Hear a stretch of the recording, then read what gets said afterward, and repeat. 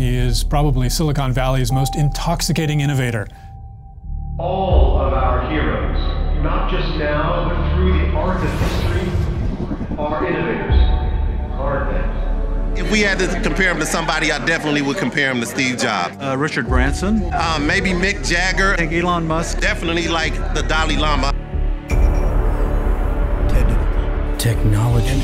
Design. Diagrams. I don't think we think about anything the same anymore. It's not like I've changed the world. I've changed all the people in the world. This guy's outstanding. He's amazing. He's just humongous. He has saved my life. He's my idol. I have had to learn how to navigate a new reality. It's been important to me not to let it change who I am and how I live. There's no need for, more planes in my life or more servants.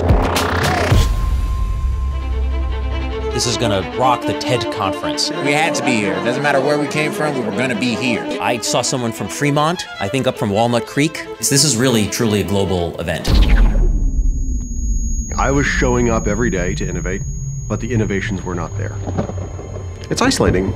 It's isolating being a guru. You said the next wave of innovative ideas would make no sense. Paradigm-shifting, disruptive, game-changing, cataclysmic. There's some magic going on, definitely. I won't say that these were really my ideas, but I'm expecting just something to change my life. Ladies and gentlemen, here he is, Michael Fertik. Get to know an expert in your chosen field and ignore everything he has to say. You pay your customers to be your customers. If you cannot find a problem, create a problem. Does that sound like a terrible idea that could not possibly work? You bet it does. Welcome to the world of CI.